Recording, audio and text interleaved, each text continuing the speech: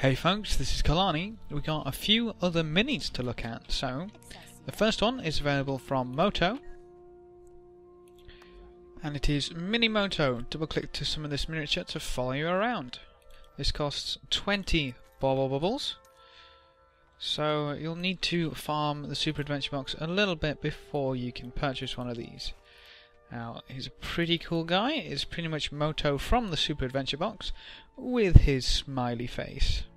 He'll look around, but he doesn't seem to do too much else. Now, the other mini is quite interesting because you have to get the Mini Moto and combine it with Princess Mia's dress, tiara and wig in the Mystic Forge.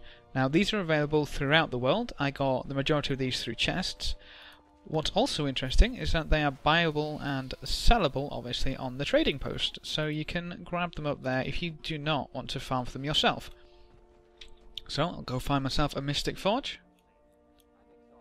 So with the Mystic Forge in play, we can go Mini Moto, dress, tiara, wig, forge, and we can get ourselves a mini Princess Miya.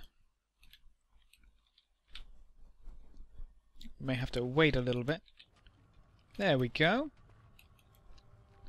So once again, basically Princess Miya from the Super Adventure Box. As you may notice, it is Mini Moto with a wig, dress and a tiara, which is always fun.